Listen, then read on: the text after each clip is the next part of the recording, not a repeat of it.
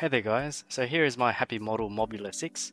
This little whoop, 65mm whoop, I do bash it around quite a lot and I've had it for quite a while, and I do like to fly this thing quite fast, and as you can see it's taken quite a beating. So you can see that parts of it I've tried to glue and fix up here, so you can see that there is a little bit of CA glue with bicarb soda, so that's a little bit of a trick that I've seen on YouTube that works quite well. It holds it on quite nicely. It does come out, but I just apply a little bit more or remove it and redo it again, and it works quite well. So it has been quite a durable frame, except for the fact that it does break over here and here. But yeah, you can see it does bend and everything quite a lot, and I do thrash this thing into trees and concrete. So it has survived. The canopy has broken. I find the canopy is very fragile, and I've replaced it with this TPU version here that I found on Thingiverse, so it's quite nice. It doesn't damage, and the camera has been quite durable in there. It hasn't died yet.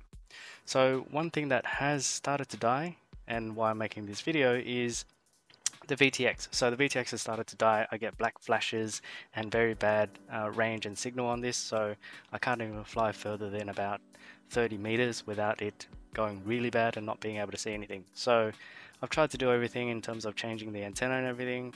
It doesn't seem to work. So I saw a video on YouTube from PropsOff, and he did a really good overview of how to install an external VTX onto this Crazybee F4 Lite board, and I think I might give it a go. I might risk actually damaging the entire board. I find that the ESCs on this board has actually survived quite a fair beating, so it's quite rare. I have had other boards that actually have died where the ESCs won't work, and since it's an all-in-one, the whole board is useless. So I'd like to replace the VTX on this, and here we are. I've decided to get this one here. So this is a Happymodel OVX300, and it has open VTX, and it is, I think, the smallest VTX that I could find on AliExpress or online. I think it weighs, the board itself is 0.9 grams, so I think it actually will add quite, in terms of the weight of a 65mm whip. A lot of you will complain that it is too heavy to add on something like this, but I'd rather have something usable at least, and I can still fly around in the house, than not have one at all, because the signal on this is just not good enough. But I like to just give it a go, and hopefully it'll work out. So thanks to PropsOff for actually showing that video. There's quite a few things that need to happen on the board to remove and then also solder on some very hard places to actually get the VTX to work on this board. So we'll give it a go, see how it works, and hopefully we can get this board working with better range for the video. I'm NamFam, let's get into it. Alright, so I'm just going to tear this thing down to the main board.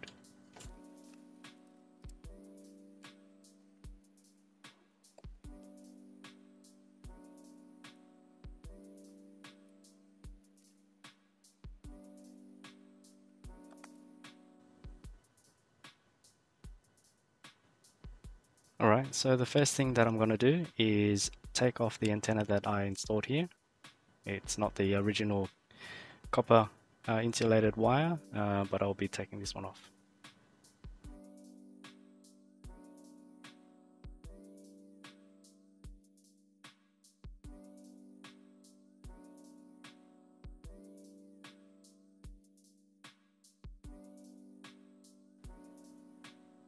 Alright, so one of the other things that we'll need to do is get to the 5-volt pad, and I'll grab something to point here with it, but in here you can see that there is a 5-volt pad right down there, and then there's also the ground pad as well, which is right here. Now I don't know if I can get into that 5-volt pad, and I've checked that the camera here, this is where the camera plugs into, this 5-volt pad is sharing the same regulator as this pin here, which is a 5-volt pin for the camera. So PropsOff said that you can wire it to this 5-volt pad. I don't know if this BEC would actually handle the current that is drawn by the camera and also the VTX, but I'm gonna go by his his tutorial and give that a go. So I'll wire it up and see if it works or not. Hopefully it doesn't blow anything up. So let's give that a go now.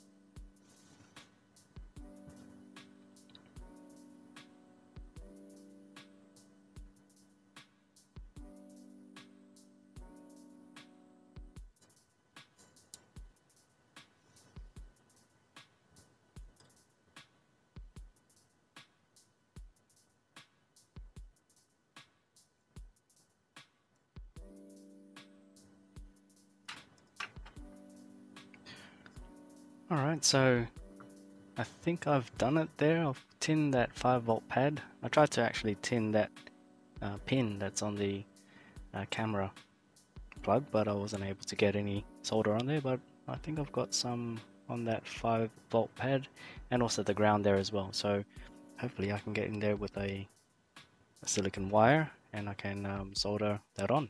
So I'll give that a go now. Okay, so I've pre-tinned the wire and I'm just going to try and squeeze in there and somehow get this down.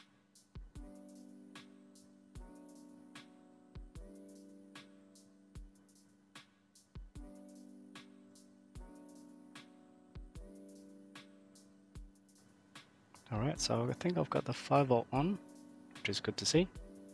I will try and get the ground on now.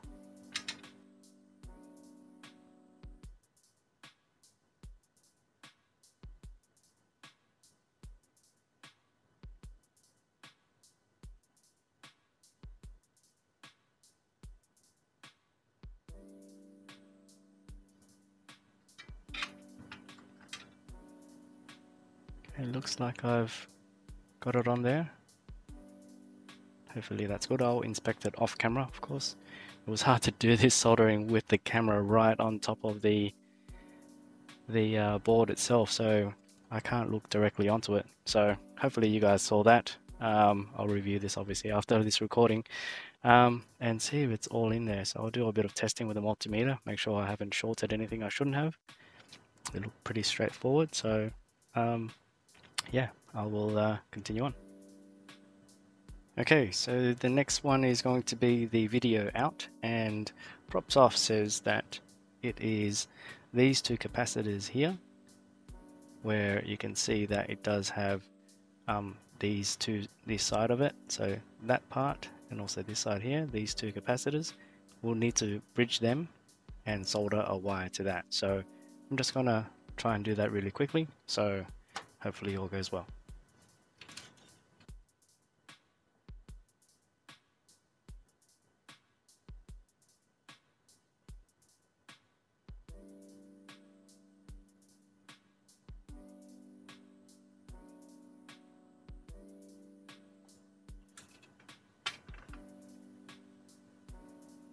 Okay, I'm not sure if I've done it there. I'm just gonna visually inspect that closer. Alright, so it doesn't look like I've actually hit the capacitor on the left there, so I'm just gonna give that a go again.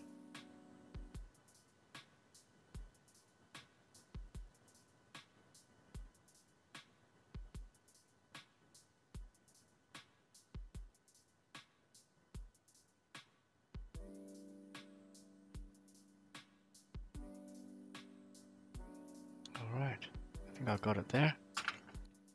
Alright, so it looks alright to me. I think it is bridging those two capacitor ends properly. And yeah, we'll move on to the next part.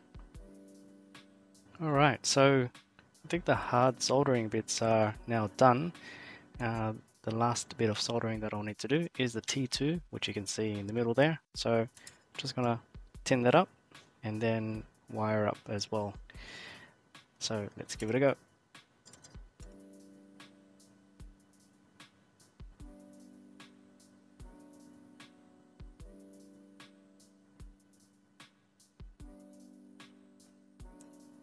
Right, so the pad is now tinned. I'll get a wire to hook that up. Okay, so just about to wire this up. T2 pad.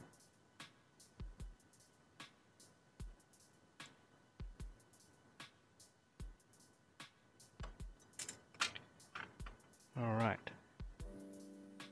So that looks okay to me. It might need a little bit more flux, but I think that's a good connection anyway, so I'll go with that for now. Alright, so now that we have all the wires for the new VTX to go in, the last thing we have to do is disable the onboard VTX. So you can see here that it is the VEC of the VTX right next to the antenna pads. So what Props suggests is, or PropsOff does suggest anyway, is to remove this component here. So he says to just completely shatter it and then solder or desolder as much as you can away from that. So that would actually remove the power to the onboard VTX, and hopefully that doesn't cause any interference with the VTX that I'll be installing. So I'm going to give that a go. It's a bit gut wrenching, but hey, I'm already here. Let's go.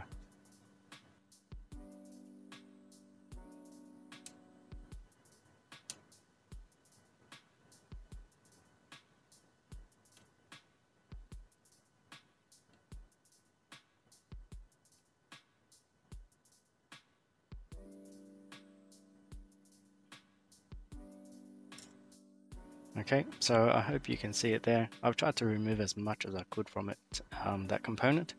So basically gone at it with side cutters, as you saw, and started plucking the shell off it, and then there was a coil inside, so I removed all of that coil with this blade here, and I can't see any other electrical wires or the coil that's in there, so hopefully that's enough, because I can't seem to take this whole piece off. I'm not sure how to do that, but I'm going to give it a go, and well, not a go to take it off, but I'm just going to leave it as it is and see if it actually has disabled the VTX on board. Okay, so we've got the VTX here now, so I'm just going to wire up the these wires up. So I'm just going to put the VTX or the board underneath it like this, and I'm going to start soldering it on with the oops, just bumped the camera. That's how close it is. So I'm just going to move this out of the way, and I'm going to start soldering the other bits on there. So I'm going to give this a go. I'm going to have to prop up the motherboard or the flight controller board up a little bit, and then we'll give that a go.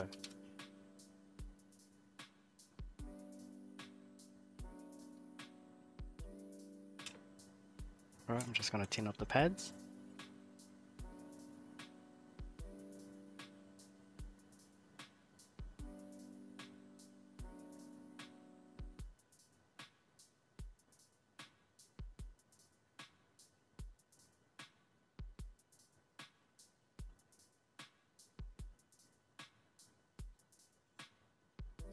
Okay, so the first wire I'll put on is the video, or maybe I should go from the other side, it might be a bit easier. So that would be the 5 volt.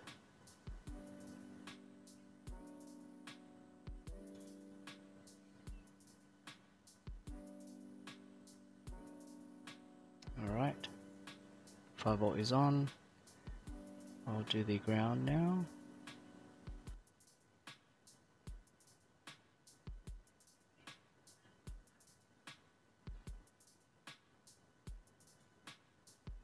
Okay, so the ground is on. The next one is A, and I believe that's for smart audio.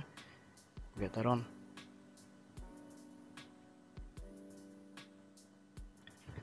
And the last one is the actual video signal. So let's give that a go.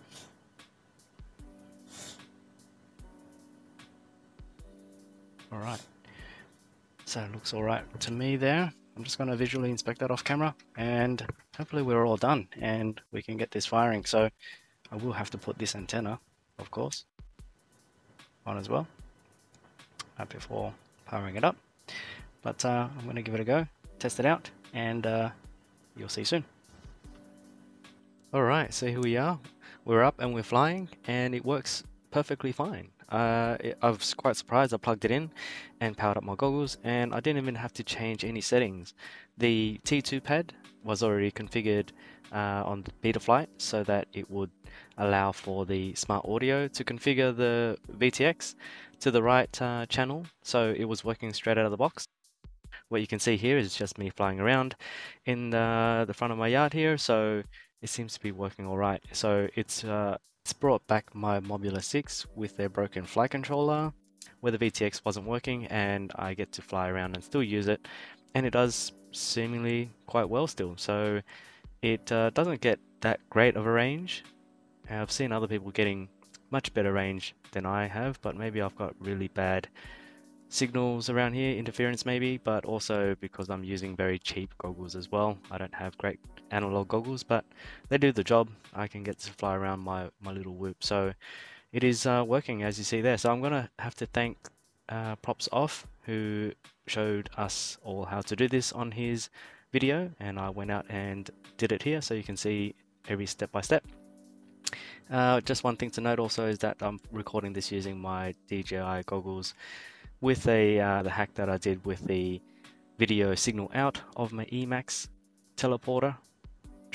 I can't remember what the model is, but I just wired up a signal out from that into the DJI goggles to record this DVR. So it's not the best. I've noticed that the DJI analog video in isn't great. It actually degrades the video quite a lot. Anyhow, there you go. So I hope you enjoyed that and hope you learned something. Leave a comment down below if you would like to ask any questions or suggest anything new that I should have done or something better. But I got this thing to work, and it seems to be good so far. Thanks for watching, and I'll see you in the next one. Cheers.